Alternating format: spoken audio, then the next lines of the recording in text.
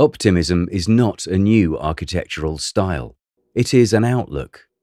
There was no shortage of optimism in Europe between the two world wars. After the collapse of the great European empires, new independent states that appeared on the European map shared an optimistic vision of a more promising future. In 1918, the founders of the newly proclaimed independent Republic of Lithuania declared Vilnius to be their capital. 1 year later, however, geopolitical tensions and territorial conflicts forced Lithuania's government to quickly relocate to the country's second largest city. Kaunas took on a unique status, that of provisional capital, which led to the city's radical transformation. The status of capital city gave provincial Kaunas the opportunity to rapidly transform into a vivid, modern city, to free itself of imperial architectural symbols, change its urban environment, create new political centers, and construct new government buildings. The speed and scale of the transformation was extraordinary. Over 20 years, the city's area increased sevenfold. 10,000 new buildings were constructed, incorporating cleanliness, openness, and light.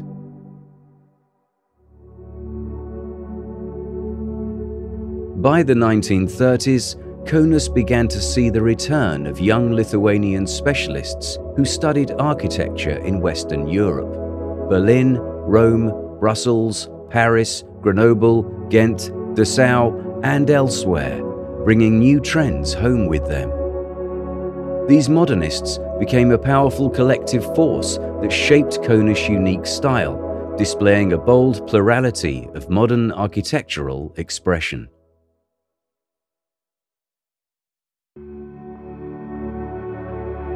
The creation of the capital city produced favorable conditions for manifesting a national style, which expressed the aspiration to shape the face of a new country. It was Art Deco, which allowed to put together two basic elements of national style, modernism and tradition.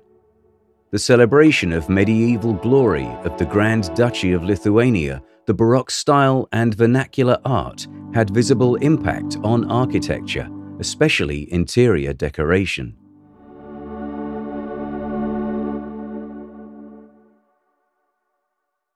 A capital city absolutely needed landmark buildings.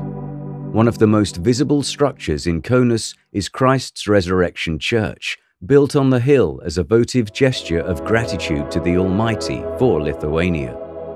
The church fully corresponds to the innovative urban idea of a city crown, or Stadtkrone, promoted by the German modernist Bruno Taut. Visible from various vantage points around the city, this national pantheon and monument to independence continues to serve as a symbolic center and city landmark. An exceptional cityscape spatial structure emerged on the terraces of the Nemunas and Neris slopes.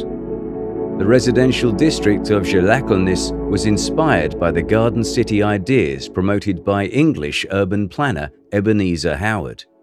Drafted in 1923 by the Danish planner Marius Franssen and his Lithuanian counterpart Antanas Jokimas, the villa neighborhoods of Žaliakalnis reflect the active spirit of an era and the creation of a new way of life. Kaunas lost its status as capital after the onset of the Soviet occupation and the Second World War. As Soviet modernist trends began to reach Lithuania, it was the legacy of Kaunas modernist architecture which served as the basis in the 1960s for the emergence of new modernist buildings. Kaunas modernism is increasingly recognized within an international context. In 2015, the European Heritage Label was awarded to the phenomenon that is the provisional capital of Kaunas. The city has also been granted the status of a UNESCO City of Design.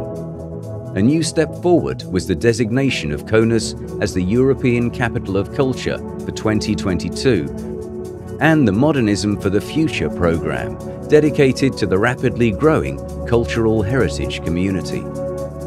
No less important are the changing attitudes of heritage property owners.